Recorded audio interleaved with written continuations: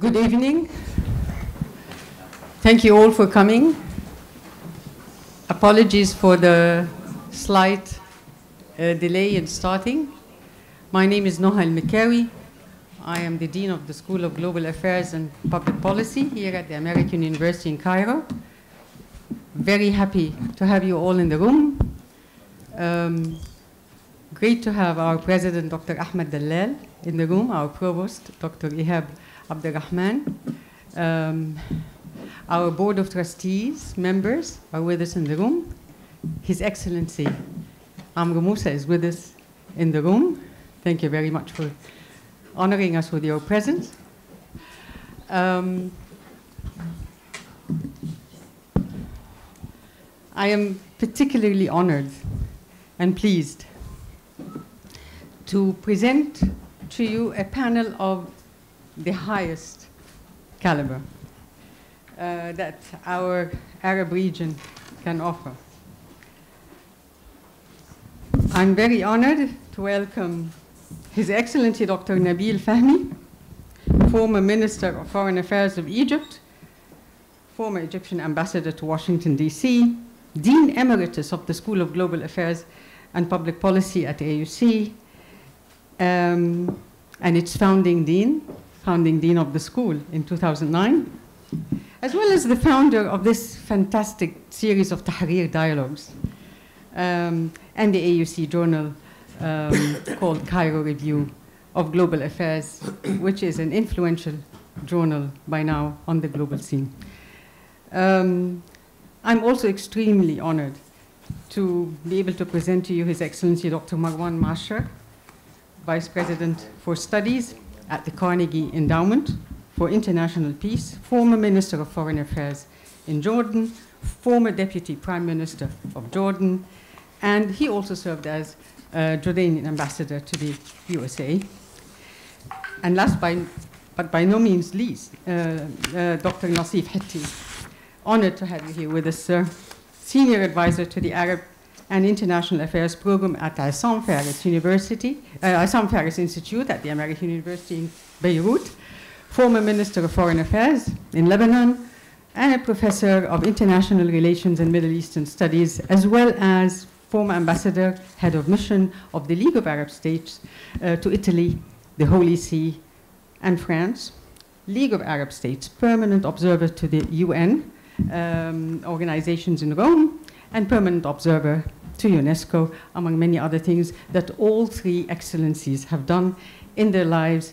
And you cannot put together such a panel without bringing to lead a conversation someone of equally distinguished career, and that is our moderator of the day, Professor of Practice of Global Affairs and distinguished political analyst, Dr. Ibrahim Awad, who is also the director of the Center for Migration and Refugee Studies here at the School of Global Affairs and Public Policy. What are all these brilliant minds gonna discuss with us today? I would say a very timely and a very important subject matter. Difficult to frame the situation that we will be talking with them about today, but let me try to summarize some of its broad features. The Arab region is living a moment of deep reckoning and transformation. Since the conflict erupted in Gaza, everyone expressed shock at the levels of atrocity, and many harbored deep concerns about the prospect of the conflict spreading beyond Gaza. Today, we see a humanitarian crisis of deplorable magnitude, international law violations that are yet to be accounted for, and the conflict has spread beyond Gaza. The Israeli insistence on carrying on with the fight in Gaza and not rigorously stopping the escalation of violence in the West Bank are putting unprecedented pressure on Egypt's and Jordan's peace agreements. The international community is rising up against the impunity of Israel, the nature of Israel's future state, and the nature of future Palestinian governance. These are also being discussed. while the unwavering Western support for Israel's claim of self-defense is increasingly coming under heavy legal and political scrutiny. And all this is happening while the media arsenal of weapons of mass distraction and disinformation have fueled international conversations about the Palestinian cause. Never before has that sympathy as well as conversation about that cause been as it is today in the last 75 years. What does this all tell us? It raises some immediate questions. Can we stop the conflict now to end human suffering in the region? And is there any role for diplomacy, or the further militarization of the context is unstoppable? The situation also has longer-term strategic concerns and questions. How to build a new Arab regional framework of security that manages non-Arab actors and addresses the notion and the infrastructure of resistance. Is there a chance for a just and enduring endgame? And finally, is that all possible without reforming the international system and strengthening international law? Huge set of questions. I'm not quite sure we will be able to finish answering them today, but I cannot think of a better panel of distinguished and principled minds and hearts to discuss those questions today than the panel we have assembled for you. We have about 45 participants with us online, and I turn it now over to Professor Ibrahim Awad to kick off the conversation. Over to you, sir. Thank you very much. Thank you very much, Dina, for the introduction, for introducing our three distinguished panelists, for introducing me. Let me just say to those who are joining us online that any question that they may have at the end of the talks, they could just send them through the chat function in Zoom. Apart from that, I reiterate my welcome to all those here present, and without much elaboration, without further ado, I have a first question. In the light of the framing of the situation in the region, the situation that arose after the 7th of October, my first question is to Marwan Lemashir. Why has the 7th of October taken place? Where does this operation on the 7th of October come from? What is the origin? For some, President Biden, other Western leaders reacted immediately after the 7th of October, saying that we should have a two-state solution. Implicitly, this was a recognition that it was occupation at the origin of what happened, and even more than occupation. But Israel was not in agreement with that. Israel thought that occupation and security and peace could be achieved together. What do you think? Thank you, Dr. Ibrahim. It's actually, the world acted surprised that October 7 took place. And frankly, I'm surprised why the world was surprised. You lock people up in a huge prison called Gaza for 17 years without the ability to go in and out, except with Israel's permission. You don't allow them to have a seaport. You don't allow them to have an airport. You don't give them a political horizon that there is any end to the occupation anytime. And then you're surprised when they don't act nicely. The focus of the international community has been on what happened in October 7, but it's, of course, the wrong focus in my view. the focus should have always been on the core problem, which is the occupation. The occupation, not just of Gaza, but of the whole West Bank and East Jerusalem, has been going on for 57 years. There is no longer occupation in the whole world. There was no political horizon, there was no political process for the last 10 years when John Kerry had his last attempt at trying to find a solution. And frankly, it is not surprising. What is surprising in my view, and I'm not talking about the killing of civilians, which cannot be condoned on both sides, but it shouldn't be surprising that October 7th took place. What should be surprising is that it took so long to take place. The two-state solution that Dr. Ibrahim is talking about has become an empty slogan. The international community has raised this slogan for far too many times, for far too many years, without accompanying it with a plan to make it happen. And in the meantime, Israel was building more settlements and killing the very two-state solution that we are all committed to. If you allow me a short joke, it's like two people arguing over a slice of pizza while one of them is eating it. It doesn't work.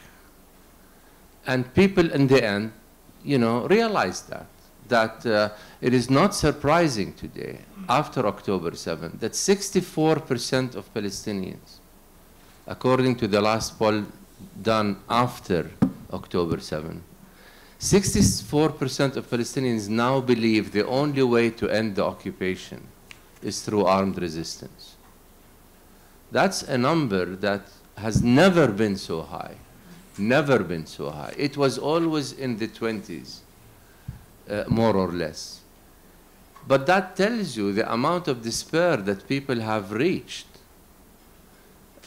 because of the lack of a political horizon. If I have 2 more minutes, I want to talk about the two-state solution again.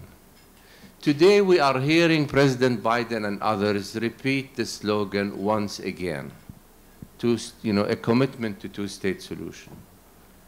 I'm among the people who have worked all their political career on a two-state solution, but I do not think it is possible anymore. But I'm willing to engage in the argument of, okay, if we want to talk about a two-state solution from now on, let us look at the conditions necessary to implement that two-state solution and not be fooled once again by supporting a slogan that has no content. The most important shortcoming of almost all political processes in the past to arrive at a solution has been that an end game has never been defined. People were negotiating. Oslo is a prime example of this. Oslo was a process in which the two parties were supposed to negotiate for 5 years to arrive at a solution. Oslo never talked about a two-state solution. It was the Arab and Palestinian and maybe international community hope that Oslo would end in a two-state solution. Israel never committed to ending the occupation and to a two-state solution. And so from now on, in my view, any serious process has to have the following conditions. 1, a Palestinian state needs to be recognized by the UN on this basis of the 67 borders, a priori, before negotiations start. If the United States is to lead a process, it has to define the end game, and the end game needs to be defined as the end of the occupation within a specified time frame. 3 years, 4 years, 5 years. 3, settlement activity has to stop completely. No ifs, buts, or whatever. If these conditions are put forward and agreed to, then negotiations might start.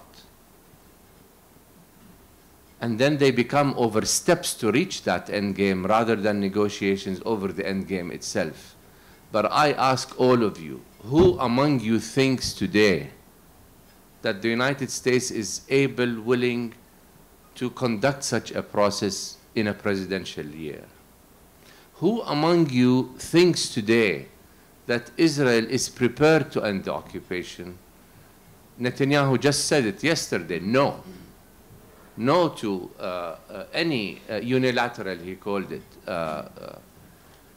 And the Palestinians today, can Abu Mazen sign on behalf of the Palestinians when less than 10% support him, according to the latest poll?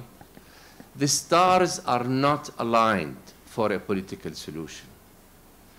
And I haven't even mentioned the demographics. 750,000 settlers in the West Bank and East Jerusalem today, comprising about 25% of the population there. Who is going to separate these two communities to make a two-state solution possible? My fear, my biggest fear, is that Israel's real aim behind the war on Gaza is not simply to destroy Hamas military capability, but to effect a mass transfer of Palestinians. Because it's the only logical solution from Israel's point of view. If the Israelis don't want to end the occupation and establish a Palestinian state, and they also don't want a Palestinian majority in areas under their control. And today the Palestinians are a majority already. 7.4 million Palestinian Arabs compared to 7.2 million Israeli Jews in areas under Israel's control. If Israel does not want either a state or a majority of Palestinians, the only logical solution is for Israel to effect a mass transfer of Palestinians, of Gazans into Egypt and West Bankers into Jordan. And I strongly believe, and I've been saying this for years, this is what we have to guard against. Emptying Palestinian land of its citizens and solving the issue at Jordan and Egypt's expense. That's where we are going. If Israel does not succeed at mass transfer, and if there is no political solution, as I believe there isn't any short-term one, I think the most likely scenario, whether we like it or not is a different issue, the most likely scenario is a continuation of violence, both in the West Bank and in Gaza, while the demographics present themselves.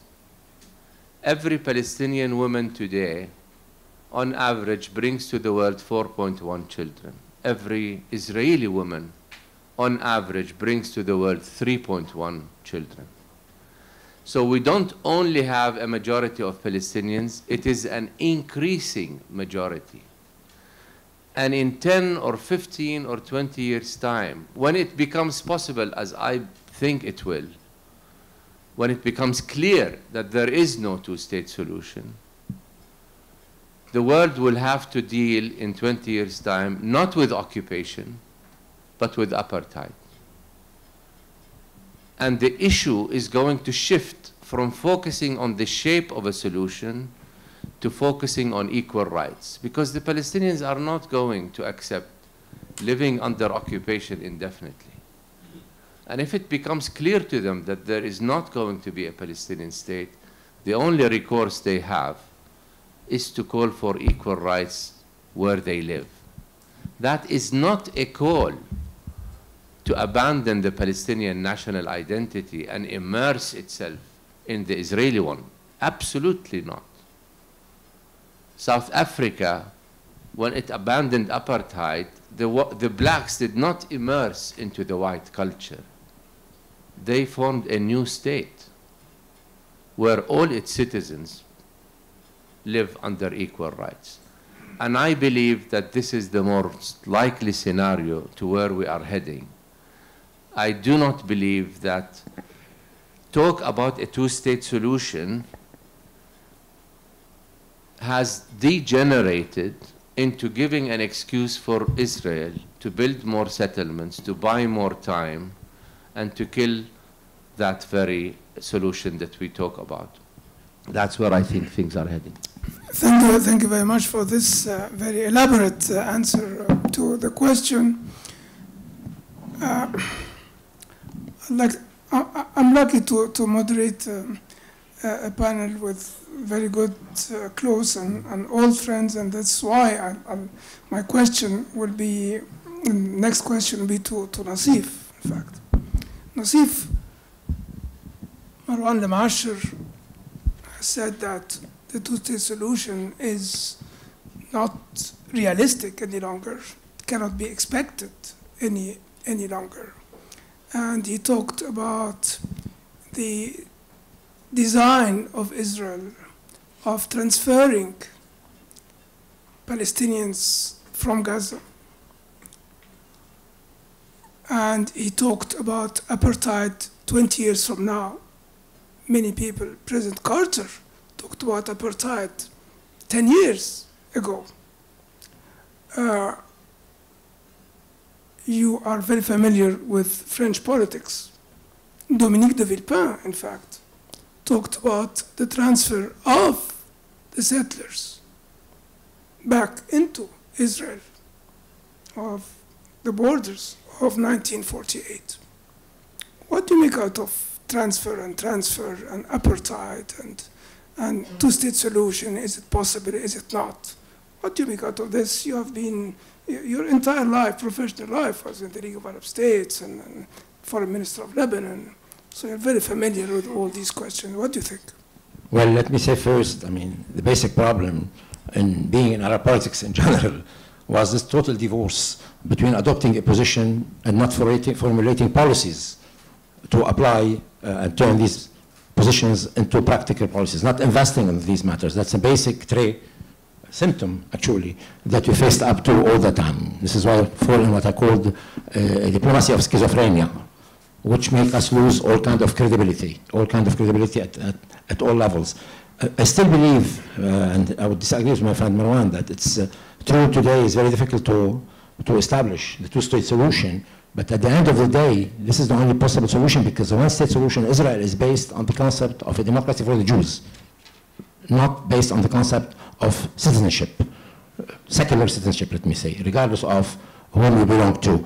And we could dream perhaps in the future that could happen, but I think if we move along the lines of what you call reverse engineering, committing ourselves, the international community, the countries, the basic powers that would like to find a solution, not only adjourning a solution where the situation becomes much more difficult over time, not going into a ceasefire. And actually today, Israel and most Western countries are against ceasefire. Even Western countries don't support ceasefire.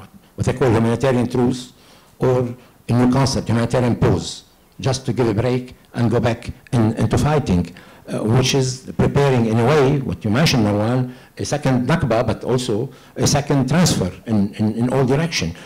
What we have been seeing for all those years are two things: the de-Palestinization of the demography and de-Palestinization also of the geography, at least in the West Bank, and now it's coming in Gaza. Having said so, I still believe if we reach a ceasefire, it'll be, even if we reach a ceasefire, it'll be adjourning the conflict, the explosion to come later on. No Palestinians would accept at the end of the day to live under the old South African kind of regime. So what's needed really is what I call a reverse engineering, a serious commitment, not a verbal commitment. I don't know when it come, how could it come, to a two-state solution, and then negotiations will have to move along that within very well decided timetable. A bit flexible, but decided timetable. If you ask me, it's not for today, but each day that goes by, we'll be having more and more problems occurring. Last point, if I may add something here, we have what you call the unity of the all fronts, وحدة الساحات in Arabic today, and Lebanon totally today is connected to what's going on in Gaza. I wouldn't exclude tomorrow a third intifada in the West Bank and more tension on the borders. What we're discussing now, if I may use a moment for that, in Lebanon, what the Israelis are asking for is impossible to say. An application, an implementation of the 1701, UN Security Council Resolution 1701, the way they would see it, what we, most Lebanese, officially at least, and unofficially are asking for, is a more balanced, more symmetrical situation about that matter. About that matter, starting with negotiations that are on a ceasefire, a ceasefire, but starting after with negotiations about confirming we don't have to trace new borders. Our borders have only 13 points of, how to put it, differences concerning what was the armistice line since the establishment of the State of Israel, plus the Sheb'a Farm, there is a debate. They are now under the 242 resolution. It's for the Syrians to move them to Lebanon to become under the 425 resolution. But we would remember in the summer of 2006, there was an idea presented at that time by the government of What's Amira to put that under the UN control. So to address all the potential problems that could not allow, that could be used and misused, not to make peace. We're directly connected, of course, to the situation on Palestinian territories, but that's also an important point that we must take into consideration. What scares me is an Israeli policy that feeds into radicalism, that might feed into a war of gods, because what we're seeing today, the government of Israel is fighting in the name of Allah, its own way, basically. Those who are in government, that could provoke the opposite, and extremism is the objective ally of extremism. They speak the same language in a zero-sum game. And that's a major source of concern, at least if I may answer first on that point. Thank you very much for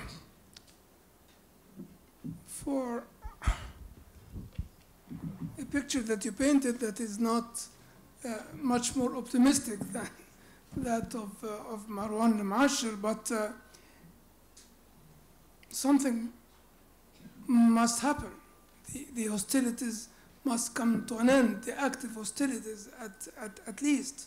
But of course you said, and I think rightly so, and Marwan Mashir has also said, that if there is a ceasefire but not a solution, you will have another explosion down the line. And the next explosion may be even more destructive and more violent. So my question to Nabil Fahmy, Nabil, can you imagine a temporary solution and a long-term solution? Is that possible?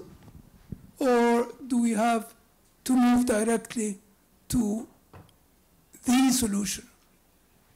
And is it possible?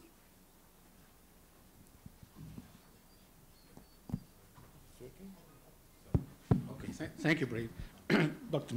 Kerry, thank you very much for the invitation. It's always very pleasant for me to come back to AUC, not only meet old friends and colleagues, but also I'm an alumni, an undergraduate and graduate here, so a lot of warm sentiments here, but so thank you, Noah. I regret the occasion is a very pessimistic one, but I'll address the question nevertheless. I don't think the issue is short-term or long-term. We can't afford not to deal with the crisis, and it would be completely a waste of time not to deal with the problem. So we need to find a way to deal with the crisis and with the problem at the same time. Now, you're not going to be able to do all of that at the same time. So what we need to do is actually put the elements of dealing with the crisis and with the problem under one umbrella. I don't want to say an umbrella for a process, but an umbrella for specific targets. And let me just mention a couple of them, and if I miss one or two, I'll try to get back to. There's no question one has to have a ceasefire. What we're facing in the region today is a cacophony of conflict and a carnage of inhumanity. Allow this to continue is simply immoral and unacceptable for any human being. So you need to have a ceasefire. There is a very strong demand for a hostage versus the Palestinians incarcerated exchange. That's going to have to be part of whatever way we move forward. both of them, whether you're talking to the Palestinians, Hamas or otherwise, or whether you're talking to the Israelis, neither of them are going to move without the other. My colleagues on the left and on the right, of course, raised a number of points which will explain to you why I'm making a couple of more. There will have to be sustained refurbishment of the human facilities in Gaza and providing assistance. That has to come almost immediately at the same time. Fourthly, you're going to have a withdrawal of Israeli forces, because you can't have a withdrawal of Israeli forces and expect the two sides to remain smiling at each other and acting peacefully. Now, if you start with the hostages, Hamas will say no. If you start with the withdrawal, Israel says no. And I can go on and on with this list. But let me then add to that a point that Marwan very correctly mentioned. I think the three of us here have probably done about 70 years of peacemaking, and our report card is not a very good one, regrettably. But the reality is, whenever we speak today about a peace process, we get laughed off the podium. I was speaking at the Egyptian Press Syndicate a couple of days ago, and the minute I said peace process, I could see the smirks on their faces, understandably so. Not because they were against peace, but because we failed so many times and there's no basis for this. It takes so long, the context changes and the people change. But anyway, therefore, things have to come as a package up front. The idea that a Palestinian state will be recognized when it's all resolved doesn't work. It's not going to be a functional answer. It won't be attractive to anybody. And what I would a little bit tinker with and what Marwan said, it's not enough for me for the UN to recognize a Palestinian state. I want the nation states to recognize a Palestinian state. I don't want somebody to come and tell me, well, the UN did it, but I abstained, or I voted no. No, no, no. If you're going to say you support a two-state solution, come out and say it. Say it's, or don't you recognize Israel? I mean, if you don't agree to either side of that bargain, that's a different discussion. But since you recognize Israel, then say you recognize a Palestinian state based on 1967. Now, the details of that will have to be negotiated. But if we want to be able to shift the anger and the sense of revenge on the Palestinian and Israeli side from that sense of frustration to a solution, you have to give them hope towards the future. And the hope towards the future essentially means that they see the end of this conflict. Can we negotiate end of the conflict in the next 6 months? No. But can we at least define it as an international community? And can we, as nation states, be clear in that process? I definitely believe we can. With all due respect, it's not enough for me for a government to... I was just in a meeting 2 days ago in Moscow, and I met some foreign ambassadors. And one of them said, well, we agreed to a Palestinian state, but we don't have provided to the Palestinians as an incentive now. I was about to leave the table, frankly. If that's the approach, then it shows you, frankly, why the Palestinians can get angrier and angrier, and why, with an asymmetric balance of power, they will then use whatever element and tools they have in their hands to try to express themselves. But anyway, so recognition of the Palestinian state is important. A withdrawal of Israeli forces somewhere in that package is imperative, because that reflects when you need to reduce the friction. I would also argue, frankly, that if we put these elements together, it's important for the Arab Peace Initiative to be reaffirmed as well. Not renegotiated, simply reaffirmed. Because the Arab Peace Initiative actually says, if the occupation ends from all Arab territories, we should have normal relations with everybody, which of course includes the Israelis. There will have to be, and I skipped this point, there will have to be a major international effort to provide assistance to the Palestinians to rebuild what has been. And it's not, don't go to the Arab Gulf states and say, use the ATM machine. That's frankly really undignified. If you want them to help, everybody has to put some money up front as well. And I want to throw out another element which I really find, two elements which I find regrettable. We have to, once again, highlight the importance of respecting the rule of law in relations between states. If we allow any side to base their actions on the balance of power rather than on the rule of law, we will end up with a shifting context all the time, and which will ultimately also lead to major friction in the future. The last point is there has to be accountability for actions. I would like to see these elements, and each one of them can be developed a little bit and time, but I'd like to see an umbrella, political umbrella, for these elements, setting the targets clearly. I mean, these should be annotated elements, not wish lists, and have them adopted, preferably by the Security Council, over and above what each nation state has to do, because that way it provides a context that is as close as you can to being mandatory for all states. And if you add to them the issue of accountability and the rule of law, then you give them also more support. I want to make one point, which is going to be a bit provocative. The United States is no longer capable to be the only broker for peace in the Middle East. It can't do it politically. It doesn't have the credibility to do it with anybody in the region.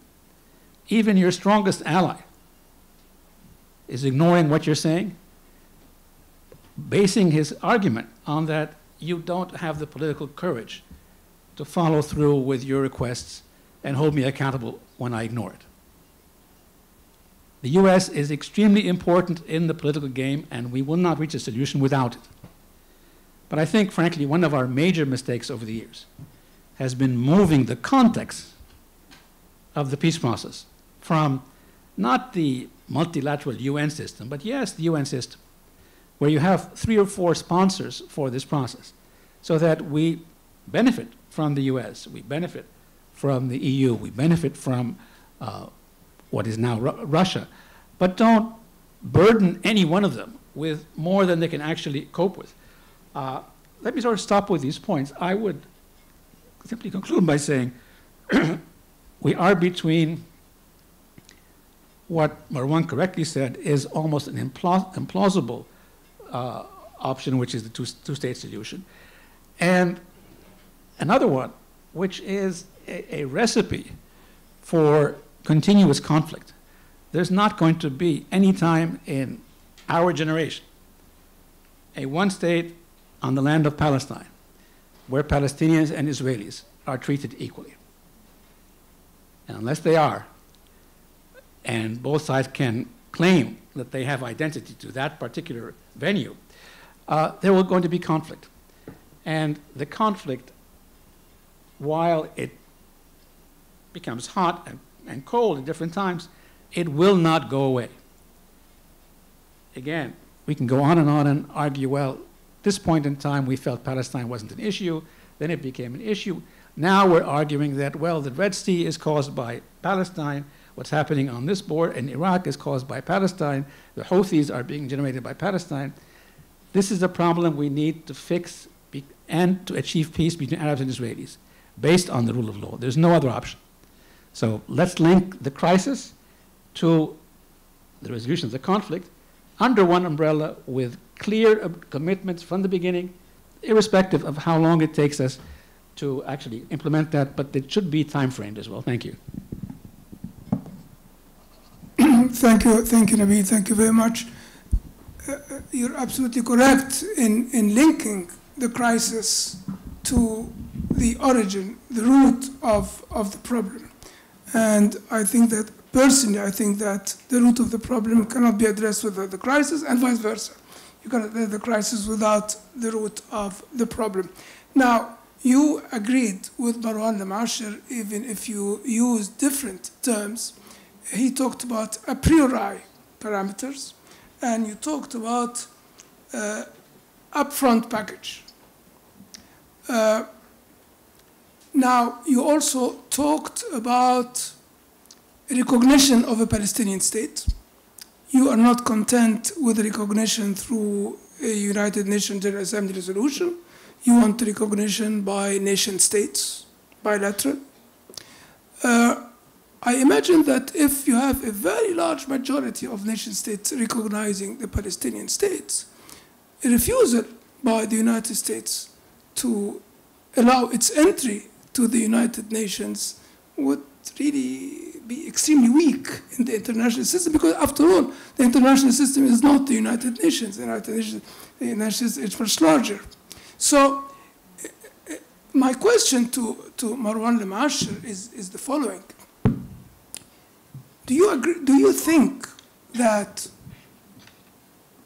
recognition of a Palestinian state by a very large majority of the members of the international system, would it facilitate negotiations for a long-term solution of the Palestinian-Israeli conflict?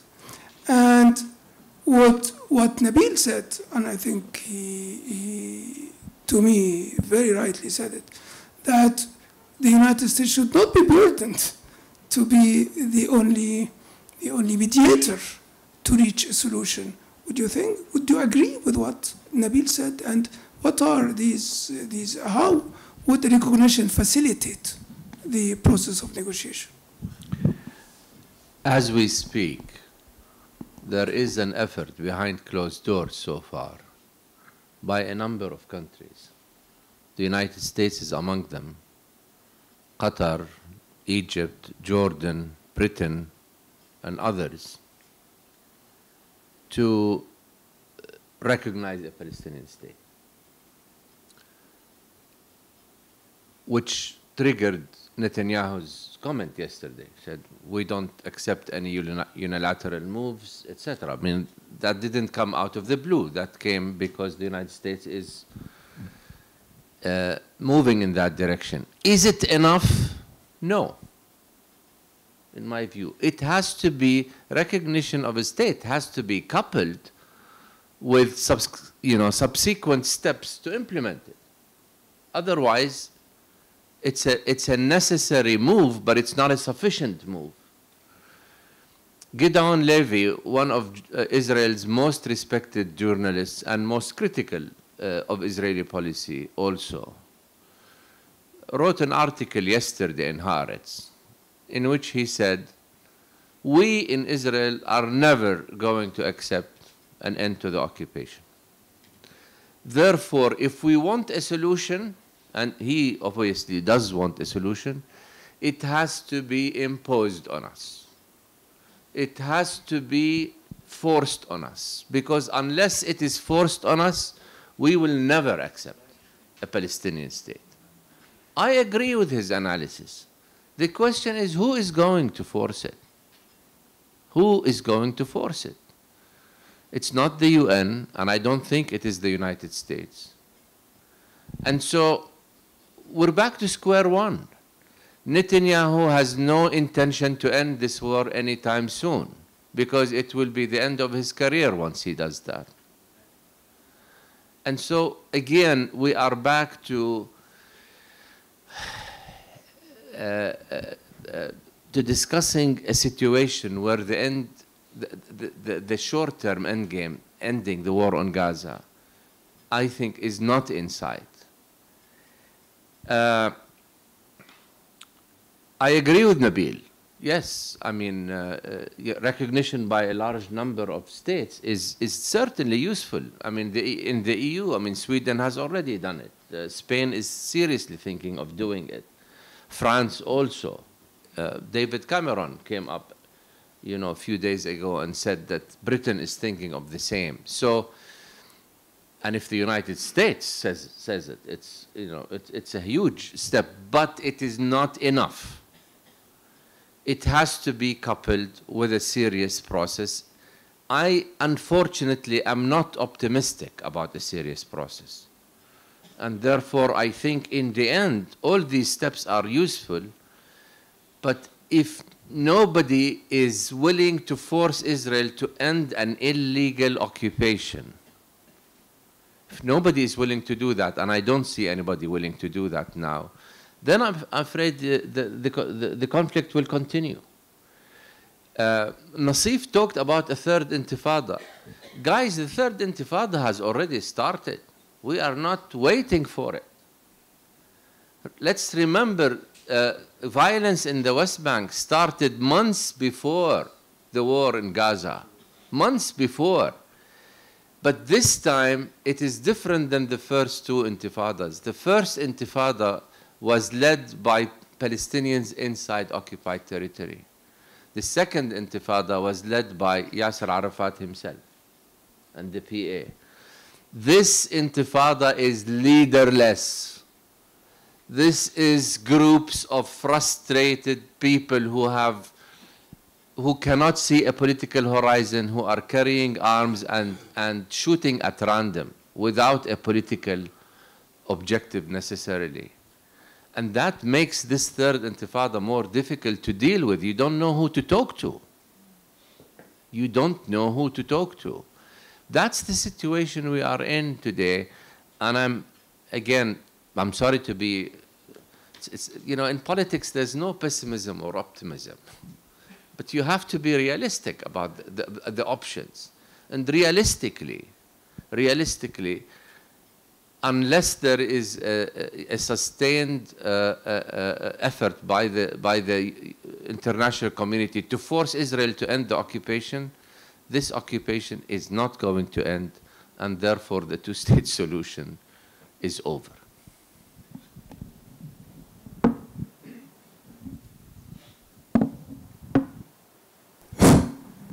So, Nassif, again, we're back to the two-state solution is over. Is over because, I guess, if I understood well, violence may erupt. It will be a cruder violence this time. It will be an anarchical violence, not organized, without leaders. So how do you deal with the situation? Does this mean that we should expect violence to be extended in the region and to be expanded in the region in the next 5, 6, 7, 10 years? If the region can bear that, can the international system bear this? Because after all, the region is a sub-region, is a subsystem of the international system. How can the international system live on with violence continuing and expanding and extending in the region? What do you think? Sorry, I mean, we learned the first year political science in the course of negotiations, you don't leave the kitchen unless you feel the heat in the kitchen. So basically, it's not a matter of Mother Teresa approach, be nice and find a solution. Israel cannot impose its own solution.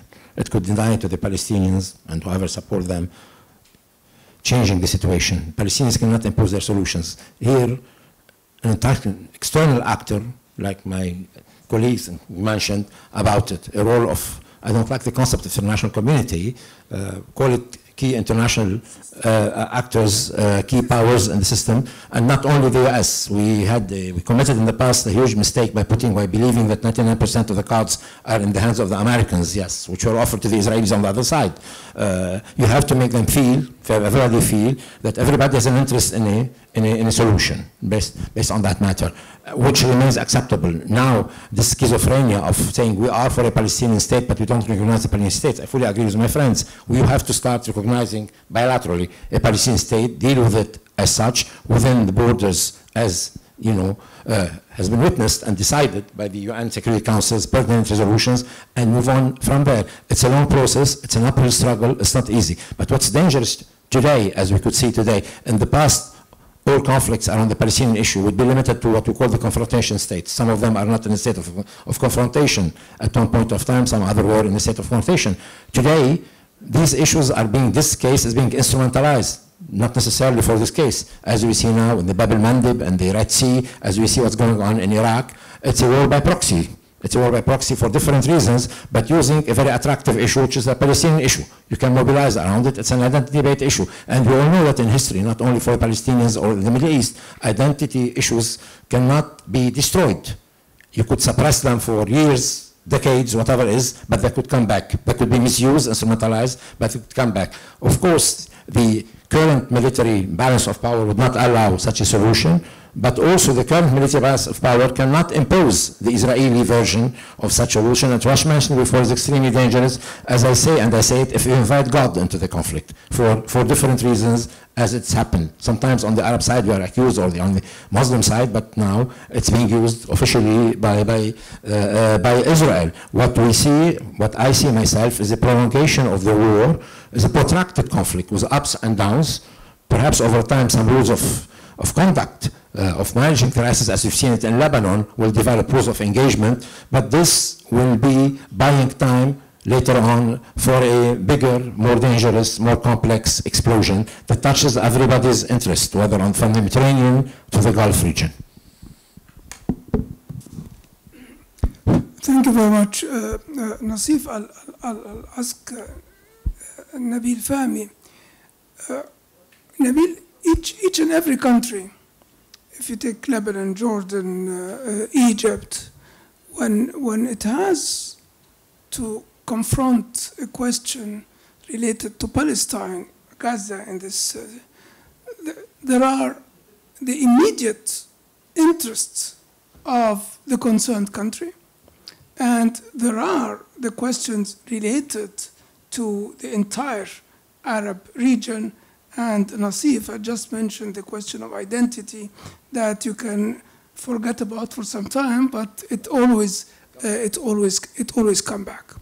So, and I guess the two perspectives and the two are interlinked.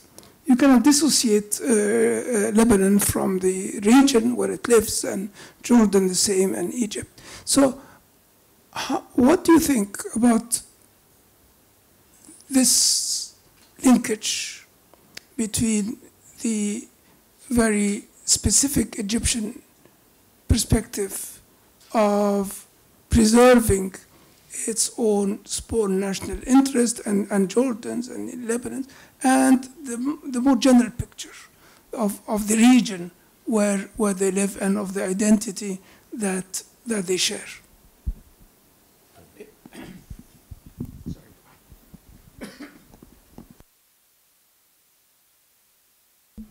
Thank you. That's a great question. The reality is, every Arab country in the region, when faced with a problem of the magnitude and the nature of the Palestinian problem, but also with the level of violence we're seeing now, is faced with, on the one hand, its own national interest, but on the other hand also how it affects the region as a whole, and thirdly, its own credibility. And let me try to explain simply.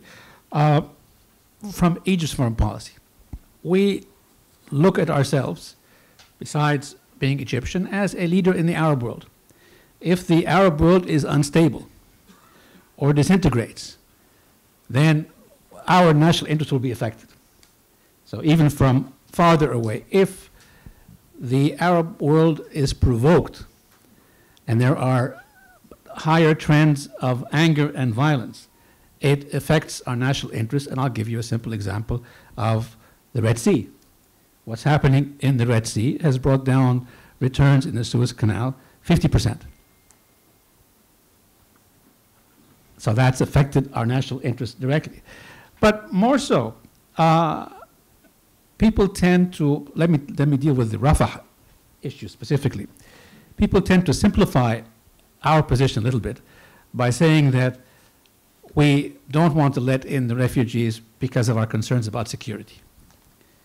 That's the third, if not the fourth, concern.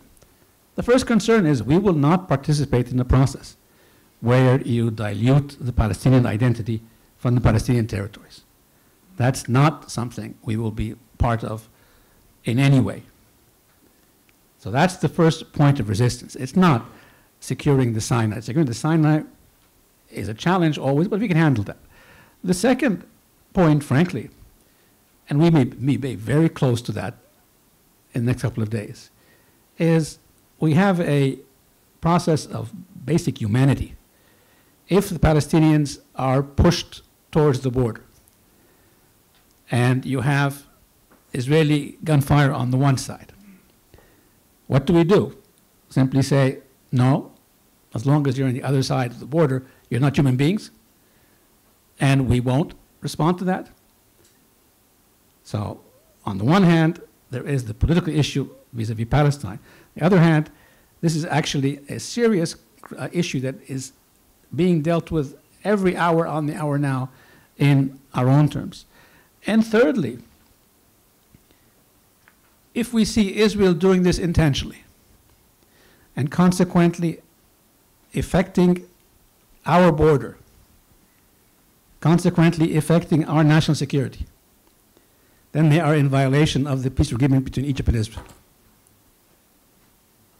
Now, we don't want to go to war with Israel.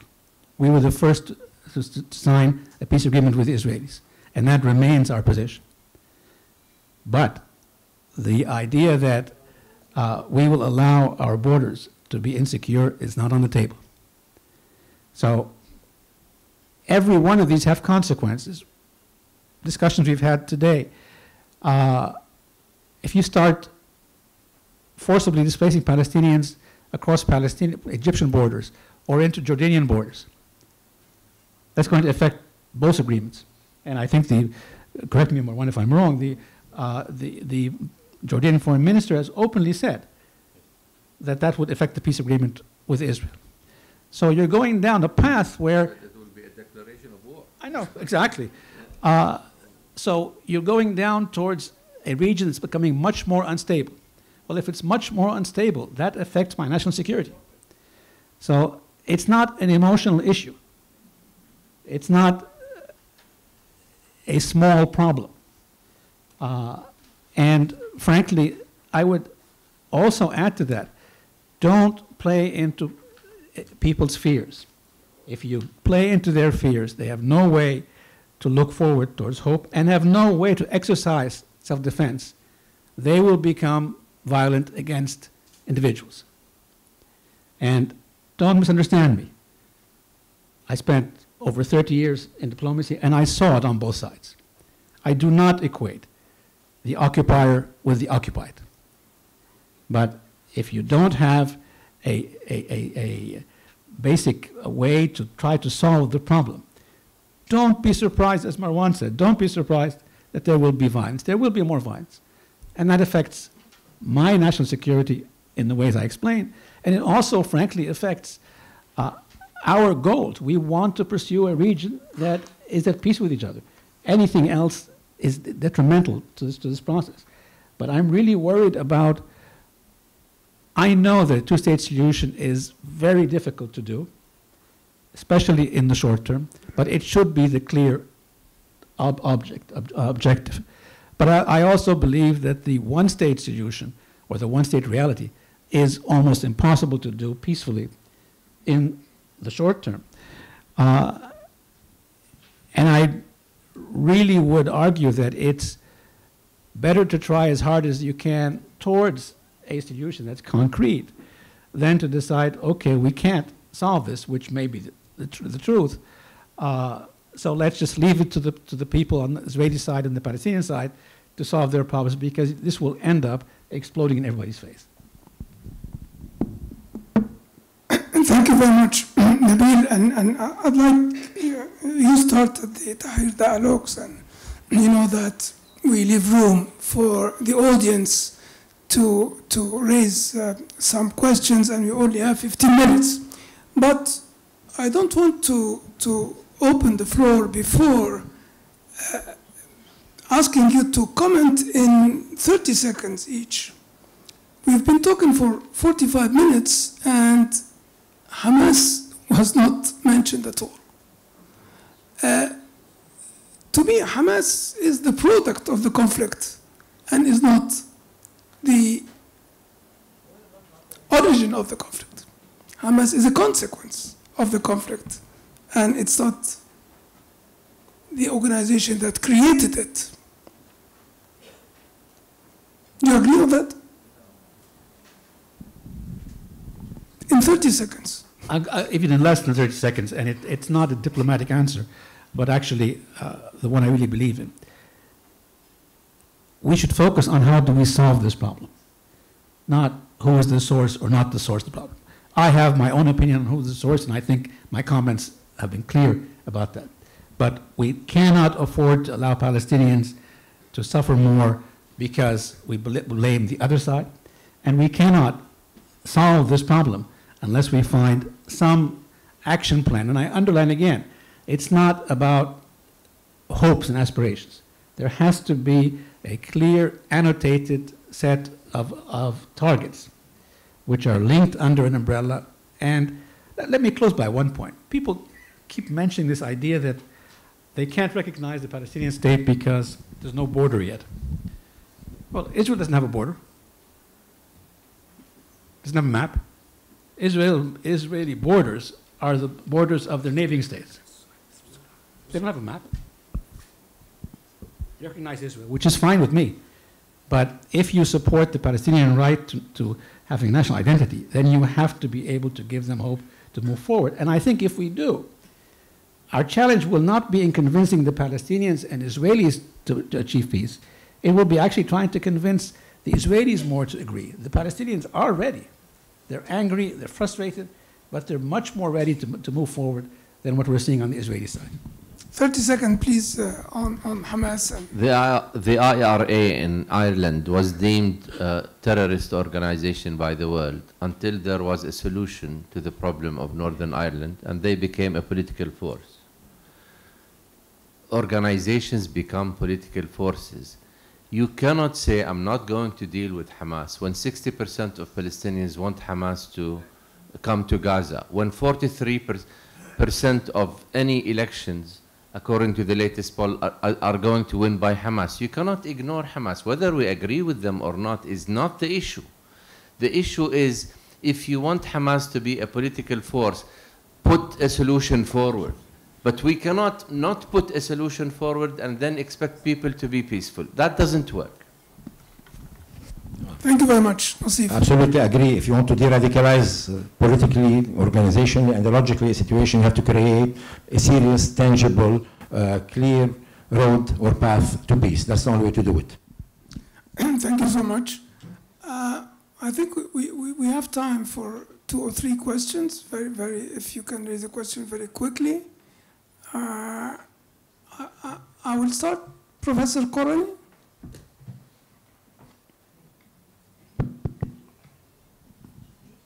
Okay. I want to know, what do you think the role of the Gulf countries can be? Here for that. Sorry. Sorry. What do you think the role of the Gulf countries can be to improve the situation?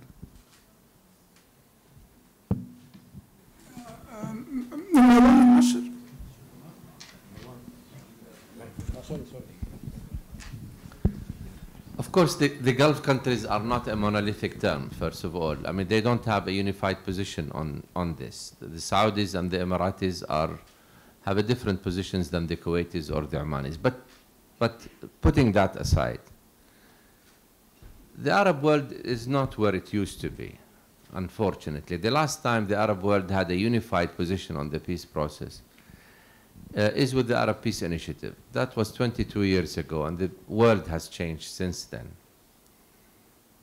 I think the Saudis can play a useful role if they want to. The question is, do they want to? The Saudis today are in negotiations with the United States over an agreement with Israel. Okay, they want normalization with Israel, but their demands are from the United States, not from Israel. And there are three demands, basically. A peaceful nuclear program, a defense treaty, and advanced weaponry. There are many Democrats on the Hill that don't want to give the Saudis a defense treaty with the United States because of, you know, problems having to do with human rights, etc. in Saudi Arabia. Sorry? Khashoggi and others, not just Khashoggi. I heard it from several Democratic senators myself. They said the only way we would change our mind on agreeing to a defense treaty with Saudi Arabia is if there is something serious on the peace process. That is, if the agreement has something serious, not something nominal, okay, not rhetoric, but something serious on the peace process, it might cause us to change our mind. That's a very, to me, very small glimmer of hope. Are the Saudis interested in putting that something serious? Are the Americans interested in, going that far? I don't have the answer to that. But absent that, I'm not sure the Gulf countries are going to help find a solution to the Palestinian issue. Very much. Professor Corrine Bagat? This is indeed a very distinguished panel. People who have been practicing politics and not only talking about it or teaching it. And I'll start by a factual remark and then my question to each of you. The factual remark, we haven't seen in history a country that has been committing so many atrocities without any reaction from the global order. No sanctions, with the exception of South Africa and the International Court of Justice.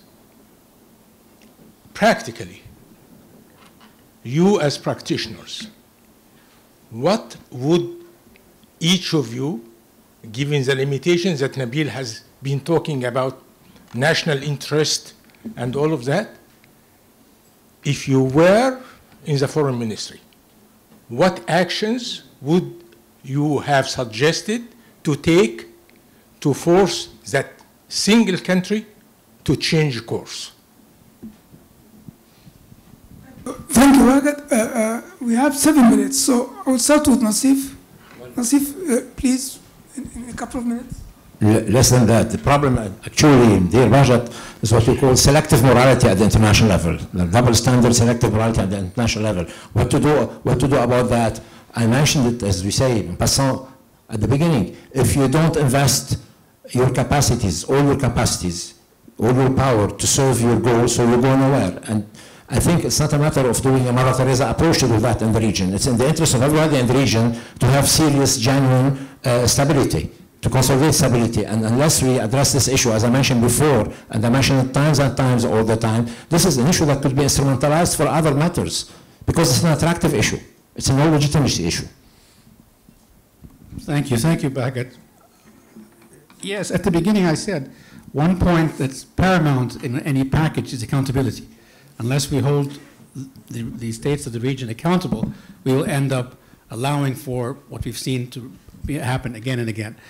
What we would do, first of all, I would speak more clearly, publicly. Secondly, I would convey the positions that I intend to take if actions continue to get worse and worse to the parties directly involved.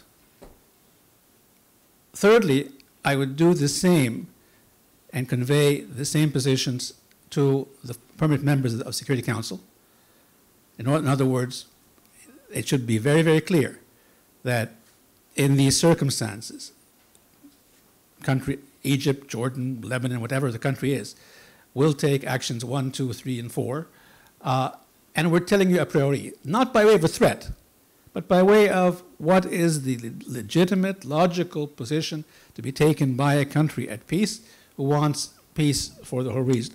The other point I'd make, frankly, one final point here before my last comment. What I say has to be witnessed on the ground. What I say has to be reflected on the ground so that people understand that what I'm saying is credible.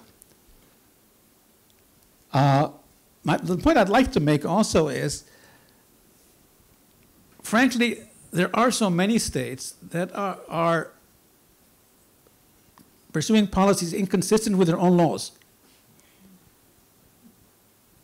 The Dutch courts just issued a decision yesterday or the day before that Holland could not continue to provide weapons to Israel because that's inconsistent with the International Court of Justice resolution. To my American friends here, the Leahy legislation does not allow you to export weapons to countries which use them against civilians. These aren't being used against civilians, and nobody is raising a flag here. I would raise these issues, and I would frankly would not only talk to governments, but I also talk to all of the NGO, legal, human rights, you name it, organizations, public opinion. Okay, we're trying to solve this, and we're not against anybody. Again, I have no hesitation raising these points because I'm not worried about being accused of being anti-peace. We did it before any of you guys thought it was possible. So we have credibility on this. But you cannot argue you want peace and security and you want rule of law, but I'm going to violate my own law to allow a country to continue to kill civilians, and I'm against a ceasefire, and I can go on and on. So again, my national actions should be public, conveyed to the parties concerned, all of them, and to the permanent members, and they should be reflected on the ground. I won't get into the details of how. Thank you very much. I'd like you to also reply, but I'd like to deal with one issue in half a minute. Nabil has just talked about civil society and global civil society, and you have seen global civil society move this time around, organize and stage marches and events and using ICT technology. Do you think that global civil society also can weigh on how the future of the region is configured? Well, frankly, civil society globally has been more active than governments in this region. I mean, we've seen the demonstrations in the West, and they far are larger than any demonstrations we've seen here. Civil society can also, if there is one action to be taken, can strongly support the case against Israel by South Africa. This is a very, very important point in my view. Yes, the court did not rule directly in favor of stopping the war, but the very fact that the war said there is plausible evidence, plausible cause for Israel to be tried in the highest court of the universe for genocide crimes is important, because it undermines the Israeli argument. One, that it is defending itself. Two, that it is the only democracy in the Middle East. How can Israel keep saying that when it is being accused of the highest form, or maybe the lowest form, of criminal activity in the world? There is no crime bigger than genocide in the world. And so I think it is the responsibility of governments, but also of civil society, to strongly support this case, because Israel will have now to defend itself not politically, but legally, for years to come, and prove that it did not commit suicide, we have the responsibility to legally prove that it is committing suicide, genocide. Well, it is committing suicide too. Thank you very much. We have come to the end. In fact, it's 8 p.m. sharp, and this was planned to end at 8 p.m. sharp. So I thank the three panelists for the great Tahrir. In fact, it's been a number of years, Nabil, that we haven't had this public in a Tahrir dialogue. It's been a number of years. Certainly.